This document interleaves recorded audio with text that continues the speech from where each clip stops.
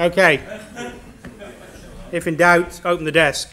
Oh, thank you for the invitation. I wonder what I can manage now in 9 minutes or so. Okay, well, as Gardner said, I've spent a long time, 28 years in the oil industry, before being tempted to drop my salary enormously and go up to Durham University and take up this chair in geoenergy, carbon capture and storage. And it's been it remains delightful to be able to work with some of the brightest people I've ever had the opportunity to come across. And because of my old connections with industry, reinforce those connections. And I think we're really developing things quite nicely. So in terms of what we've been doing, or what has been happening in the UK in terms of CCS, I'd like to look at just two components: capacity, injectivity and integrity in one set, if you will, and then move on. Having come out of the oil industry, I'm mightily impressed, and Gardner touched on it, on the opportunity set which exists for enhanced oil recovery in the UK using carbon dioxide. And I think it's clear from what Gardner said as well, many people are thinking the same way, that it has the potential to provide a soft start for true carbon storage if we can earn revenue from producing some oil. So we'll take a look at what the opportunity set is there. Now, in terms of the North Sea, we have a fantastic knowledge base, really second only to none globally. We have, for example, as many people here will know, near complete 3D seismic coverage of licensed areas. Even outside of that, we've got extensive 2D. There are over 10,000 wells, this is from the DEC database, 10,000 wells or so which have been drilled on the UKCS. In fact, it's rather more than that, because DEC tends to, every well, it tends to count slots rather than wells. So when you look at recompletions and so on in fields, it's many more than that. And something in excess of 350 fields. Sure, some have got just one well or so, but many, like the big old ones, have got hundreds of wells. So not only do we have brilliant static data, and this province is fairly young, of course, 1965, the first well, but also a wealth of dynamic data of critical importance to understanding what might happen to the CO2 when you inject it in the subsurface. Now, just a couple of slides on capacity, injectivity and integrity. There are no real numbers on this because I would be spoiling what's going to be coming soon from ETI, the Energy Technology Institute, set up a joint venture between the government and some of the major industrial partners, BP and Shell, for example. They sponsored, one of the first projects they sponsored nearly 2 years ago now, was the Storage Appraisal Project. I was involved I didn't have anything part of the setup, but was involved from day one of its execution. And it brought together 10 institutes and industry partners from across the UK. 4 universities, 5 industrial companies, and the British Geological Survey. It was a group I never thought could deliver so big, but it's done phenomenal things. It has, and you'll see as the results start to emerge from ETI, delivered a step change in methodology for calculating what the capacity might be, a realistic assessment of CO2 storage capacity. It will be soon, well, this contract's being awarded at the moment to allow the database to be accessible to all and everyone, which has been created there. But it took it all the way through to investment decisions. It's like many of us would have done in the petroleum industry as a yet to find for a basin. It's that kind of report. It's not the detail that you require for individual prospect evaluations, but it provides the basis for the whole basin investment. And you'll see at the bottom, it's come up with some 600 potential storage sites. Principal amongst these is the work being done on these deep saline formations, deep aquifers, which ultimately will form the largest repository collectively. Much work, of course, has already been done on the individual fields. And it builds on some of the fantastic work which people like Sam Holloway at the BGS did 5 and 6 years ago. But it's not all sorted out. when you do get to see the results from this, you'll see quite a wide range between the nominally proven case and the potential upside. And a lot of that is, the uncertainty is within one figure, if you will.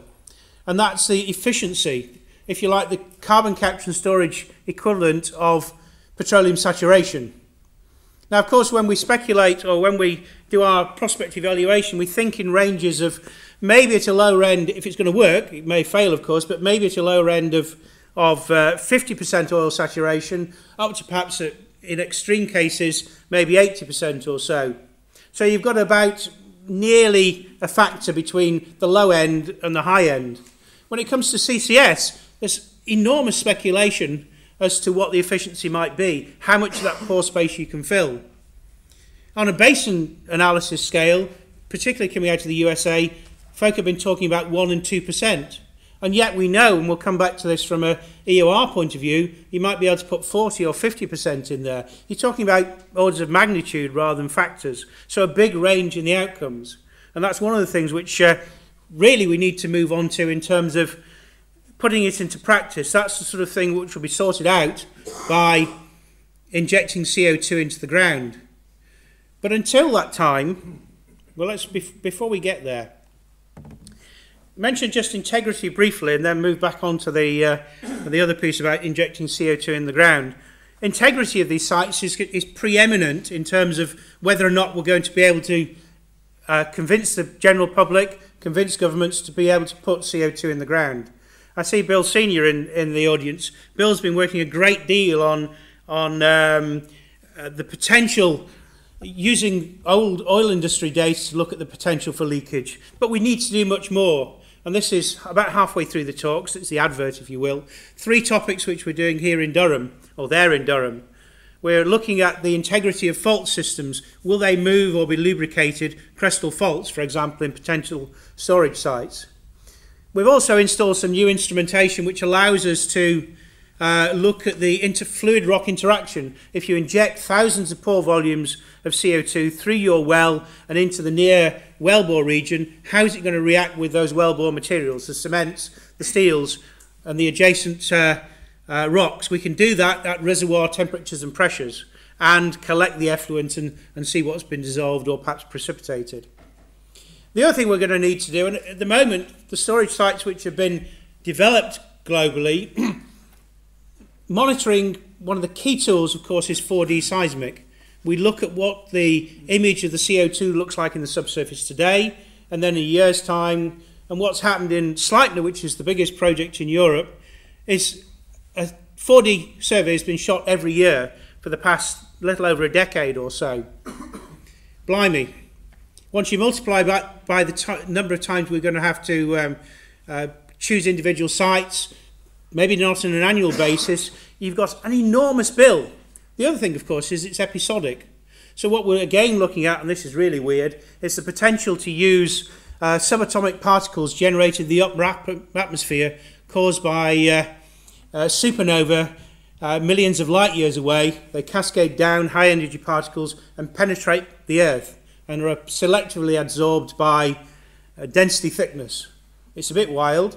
Chance of success is a bit remote, but it's certainly worth looking at because it will give you a 24/7, potentially low-cost method of doing that. And all of these and many other research programs which are going on around the country and indeed around the globe do fit rather nicely with the documentation. AGPTF, the Advanced Power Generation equivalent to the CCSA, have put together a delightful, thorough documentation on what R&D is required to take CCS through to execution at an industrial scale, and we're addressing some of those figures there. But moving back to that issue of putting CO2 in the ground and uncertainty as to how much you might get in there, you often hear speculation, are we going to have to build something the size of, and I choose Forties as the first major field that was developed in the North Sea. Is it that kind of game again? And then people start to have rather sinking feelings as to whether or not we have the financial capacity to do that. Maybe not. Maybe not. What have we done before that might be elements of this? So it's perhaps not as such an enormous game to simply go straight into CCS. Well, let's look at the EOR potential in the North Sea, for example. It's a well-proven tool in West Texas, where there are about 100 fields which have been subject to CO2 EOR. The CO2 is not anthropogenic for the most part. It's shipped down from natural accumulations in Wyoming and elsewhere. A couple of thousand kilometres in pipelines as high-density phase and injected into these oil fields, most of which are shallow, cold, and pretty poor quality, to be honest. And over the past 30 years, the Texans reckon they've produced an extra billion barrels or so of oil. What can we do in the UK? Well, if you take the low end of their observations and apply it to the UK, maybe as an extra 5% additional recovery of STOIIP, you'll have much better reservoir conditions, more of it will be miscible, which means a better sweep efficiency. You may get around 3 billion barrels from the North Sea. That could be rather good for the exchequer, let's say. And interestingly, if you take just the CO2 industrial production from Scotland, the North East, and the northern half of Yorkshire, you have about the right volume over a 20-year period. You're producing about 1 billion tonnes of CO2 over that 20-year period, just about right for winning that 3 billion barrels of oil. So potentially quite interesting. And the other thing to think about is when people say, but it's not economic, we can't get it going. What have we done before? And I'll take 3 examples, and I love the alliteration: Morecambe, Magnus and Miller. So if we look at Morecambe, particularly North Morecambe, for the past 2 decades or so, it's been producing a gas which is about 6% CO2. It's the biggest project in Britain which strips out CO2 from that gas stream, because otherwise it would be under spec. And it's been doing that, and it's a much bigger programme than any of the pilot schemes which have been postulated and fallen by the wayside, like Lungannet. So we can do it. We can take that out of the gas stream. At the moment it goes up there. One day it might go down there. The next system to look at is Magnus. Now Magnus, the decision was taken by BP and John Brown around about the turn of the century, driven, I believe, largely from belief that Al Gore would be in the White House and there'd be much more stringent environmental controls. And they chose to do something quite spectacular. They built a gas pipeline from Schiehallion, west of Shetlands, where they couldn't use the gas, all the way to Sullom Voe, and then another 200 kilometres out to Magnus, and began to inject methane into their reservoir rather than simply water. It's been phenomenally successful. When the early papers were produced by Alan McGregor and others a few years ago, they reckoned perhaps it would add 50 million barrels or so to Magnus reserves. But it seems to be coming out rather better than that. They're getting something like 5 barrels of extra oil from the field for every tonne of methane injected. And CO2 is a much better agent for EOR. It reaches parts of the reservoir that other gases don't reach, to borrow from an old Heineken advert. And the third area which we ought to look at is Miller. Miller and all the Bray system are very acidic crudes. The Miller gas stream has 15% or so CO2 in. Miller's now abandoned, as it happens. These fields were, before they were oil fields, CO2 accumulations. But the point is that all the hardware in these fields is engineered for acidic crudes. So we have, all the way back to shore in Peterhead, the pipeline system which can potentially take the CO2 with much less re-engineering than might be required elsewhere. Now clearly BP did their best to put a programme together, and I don't understand all the ins and outs of why it failed, but one of the issues was the economics of it. Now it's worth taking another leaf out of the Texan handbook, if you will, because in the 1970s, when that EOR first started in Texas, the Texas Railroad Commission, the equivalent of our inland revenue, decided that they would halve the tax take, I think to something ridiculous like $2 a barrel, slightly different from our own, but that was enough stimulus to get it going. And the revenue which then accrued to the Railroad Commission was substantially greater than that which would have occurred if they hadn't made that kind of decision. So perhaps we do need a little leverage here. Now, for me, clearly putting one molecule of CO2 in and pulling one molecule of oil out is not quite true mitigation of emissions. It's better than sending it all up in the atmosphere, but it's not true storage. But I reckon if you begin to understand how to inject CO2 into the reservoirs, I mean, there's speculation at the moment that we'd have to co-produce brine, which would be almost as big a headache anyway. If we can understand how it works when there's a revenue stream from EOR over a 15 to 20 year period, we'll do a number of things. We'll have an industry which is good at it. We'll understand the subsurface dynamics of CO2 injection and retention and efficiency and so on. We can move from EOR seamlessly into true storage, even within the same pools. And we'll end up with a workforce and a technology array which knows how to do it, something we could export. And because we've got revenue, it will pay for those monitoring, measurement and validation processes which we're going to have to do on the cheap if it's pure storage, pure waste disposal. Anyway, finally, when? Well, we need to do it now. Our infrastructure is declining. It will continue to decline. This is a slightly old slide, and things are lasting a little bit longer, but the infrastructure is declining. The blue shape you see there is a 20-kilometre halo around the fields. As more fields come offline, the chances of doing this diminish. So let's get on with it. Thank you.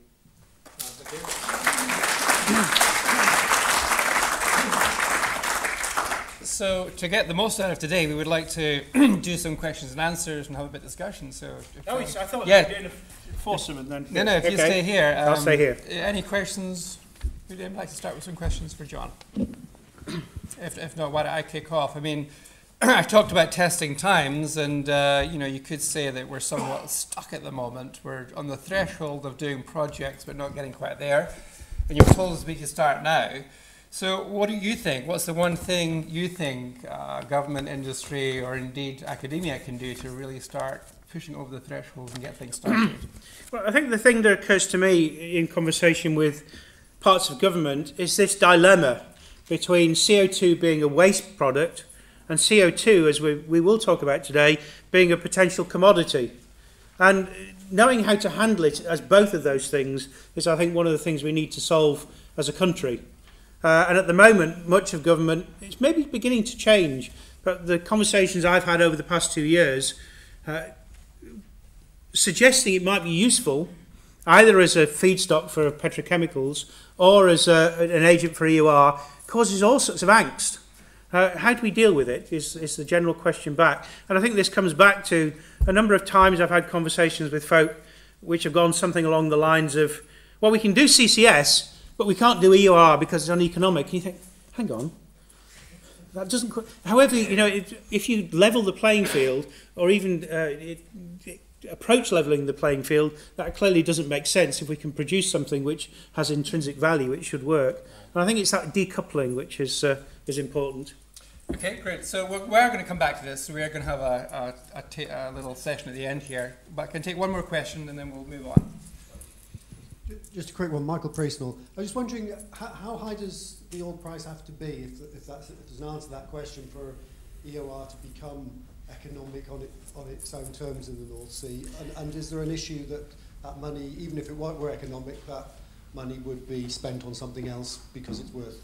Well, it might be, and I can possibly give you a figure, but I know where I got my figure from, and I'm looking to David Hanstock, who can probably better answer that in terms of someone who's actively within a project. You don't mind, do you, David? Just round figures. I mean, current oil prices ought to be able to support enhanced oil recovery if you have CO2 in the province. Mm. That's encouraging. Great. Well, we'll come back to that. Again, let's thank John for a great presentation. Thank you. So I'd like to move on to our second presentation.